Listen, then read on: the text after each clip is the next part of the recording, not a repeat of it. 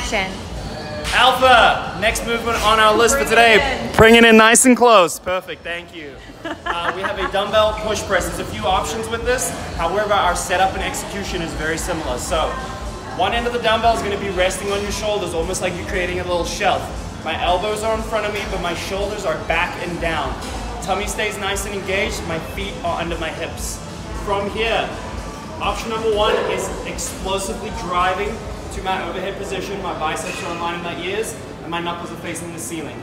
I'm actively pulling it back into that reset position. The second option is a small dip, just a crack in the knees, crack in the hips, explosive drive through the hips, and then we're going straight into that drive.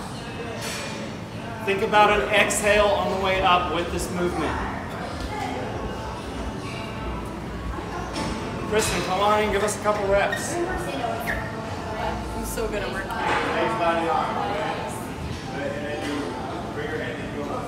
Alright, let's get to your setup position. So let's get one end of the dumbbell on your shoulders. Same thing on the side. So all your power is going to come from here in the lats. Let's see you drive to extension, biceps in line with the ears. Pause for a second, actively pull back to that start. Next one, add an explosive exhale as you drive up. One more rep. And take a break. That was exceptionally good. Did you hear that?